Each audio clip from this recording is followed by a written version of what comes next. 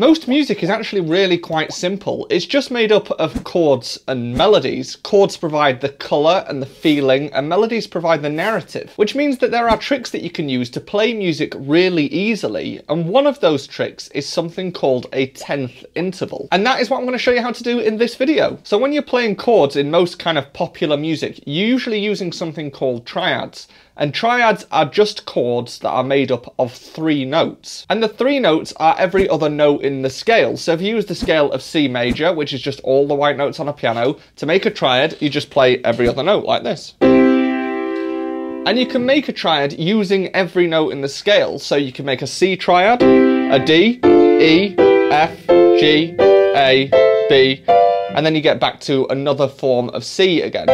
And if you're playing kind of any song on the piano, that tends to be the chords you'll use. You might put the C for the C chord in the left hand as well. And that is one way that you can just play any song. You find the chords for the song and you play them like that. But that only creates one kind of sound, and you can very easily start to make all of the things that you play on a piano or on a guitar sound kind of the same as each other. Which brings us onto something called voicing, because now you know kind of how to make the chords. You've got 88 keys on the piano, so you can voice these chords differently, and voicing just means sort of playing them in a different way. So an example of this is if we were playing a C chord, which was C, E and G, you don't necessarily need to play the C, the E and the G here. You could play C, E, G, or you could play C, E, G, you could play G, E, C. These are all still versions of C chords, but you're just playing them in different ways across the piano. And a good way of describing how you are playing these notes is using something called intervals. And in music, all intervals mean is the distance between 2 notes.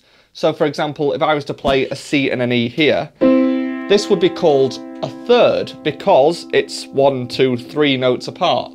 This would be a 4th, 5th, 6th, 7th, 8th. It wouldn't really be called an 8th, it'd be called an octave, but you get the idea. And you can just keep going, and this is a way of describing the distance between the notes that you're playing. So a 10th interval would be playing 10 notes apart, which would be from C, 1, 2, 3, 4, 5, 6, 7, 8, 9, 10, to the next E. Now, if you remember from chords, we had C, E, G to make a C chord. So all you're doing is taking this E and playing it an octave higher, like that. And that makes a 10th. You can also add the other missing note from the chord still in that left hand. So you've kind of just taken the note out of the middle of the chord and lifted it up an octave. And then you can move this around for all of the chords, like this.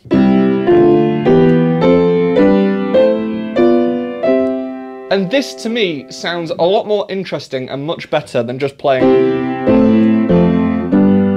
You get... It sounds a lot more wholesome and full. And there's a reason for this. And I'm not going to go into too much depth on this because I have done a video on the science of emotions in music, and I'll leave a link to that in the description. But this sounds much better because of something called the Harmonic Series. And essentially all this means is that when you play a single note on a piano or sing it or anything, you're actually not just hearing that note. You are hearing a series of higher pitched notes that meld together to give you a certain quality of sound. So if I play a C, I'm actually not just hearing a C. What I'm hearing is a C, and then I'm also kind of faintly hearing a C above it, and then I'm hearing a G above that, and then I'm hearing an E above that. And this series of notes that you're actually hearing when you play one note is called the harmonic series. Now, the first 3 notes that you hear when you play a C in the harmonic series is a C, a G, and then an E above that. And that is why that chord sounds so good, because when we play a single C, you're kind of already hearing these notes. So you're just kind of reinforcing the sound. And you can literally play this pattern on any of the white notes and it will work and sound really good.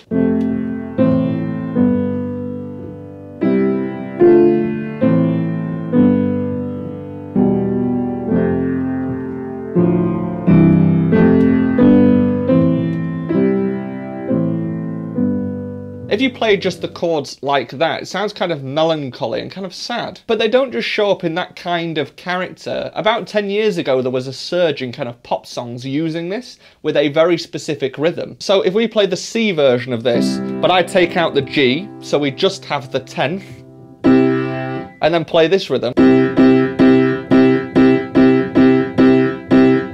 and then move that around, then you get literally every 2010 song in the pop charts.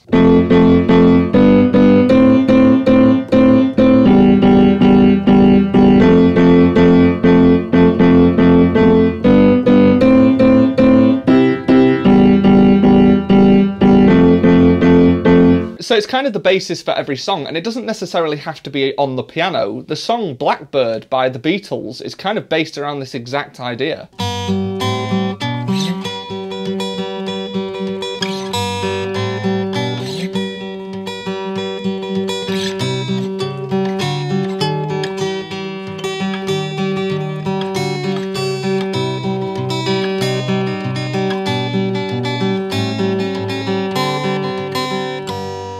All of that is just built around the idea of playing tenths on the guitar.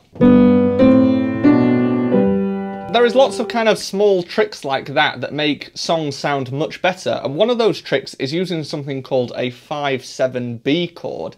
And in this video, I explain exactly what that is and how to use it. So if you're interested in that, head on through and I will see you there.